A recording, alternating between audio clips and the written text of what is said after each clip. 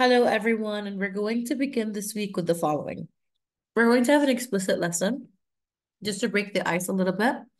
And our focus is going to be about inquiring about the following prompts. We're going to have different prompts. When you scroll down, you'll find the prompts, okay? And I want you to inquire about them in order to come up with a different perspective. So this will reflect your thinking skills, your transfer skills. You're going to look at things you already know and explore in order to come up with different solutions.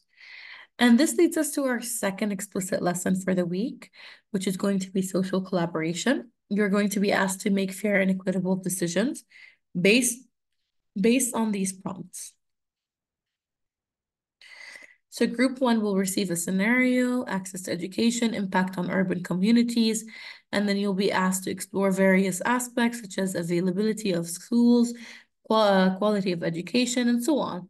Each and every group will receive a different scenario where you are going to look at them very carefully and come up with fair and equitable decisions in order to solve the issues. Okay? And we're going to wrap up with the week with let's say like a project. You're going to create something very similar to this. This is called the Diamond 9 of solutions.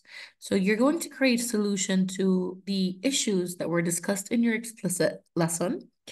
And with your group that has already been assigned, you're going to come up with a product, let's say, that's a poster that highlights 9 different diamonds, okay? Or you can call this a kite, okay? That focuses on one solution and it should be no more than 3 words maximum, okay?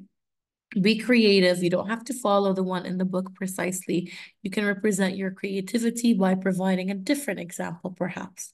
All right. So this week is going to be very simple. We're going to mostly do explicits and finally a creation of the solutions. Now, although you may think that these are explicits and they're not really related to our unit, but you're wrong. This is taken from the book exactly from our unit. And this is very, very important for criterion A, your E2 assessment.